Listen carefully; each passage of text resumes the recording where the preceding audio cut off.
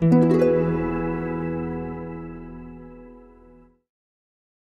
lift it up slightly. Yeah. So now we're almost ready. It was a day that toured a group of high school students through everything from the fast-paced jobs of EMS to the inner workings of the hospital. Any questions for pharmacy? Students from area high schools arrived at Provost Health Centre to participate in what is becoming one of RPAP's most popular events, the Rural High School Skills Day. Stations were set up throughout the facility to introduce the young scholars to the variety of professions available in healthcare, whether that means working in laundry, long-term care, or on the front line. I thought it was really good, and it was very hands-on too. Students tried their hands at suturing,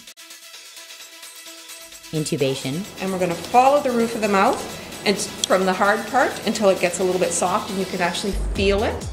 patient transfers, IV insertion and injections, hand hygiene, and more.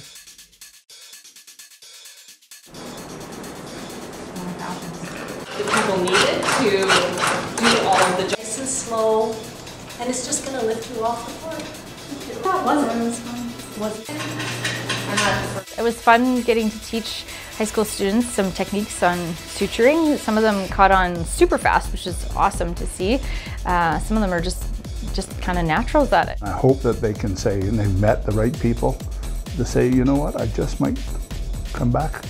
Let's bring the people back out to the rural areas, and I'm hoping these kids are going to be saying, gee, maybe we should come back out. This is, I think, the way of the future. It's just cool to see what other people, what nurses actually do.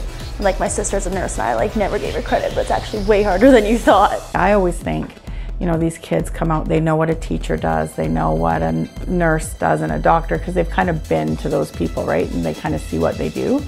And outside of that, they don't really know a lot of what they do in the day.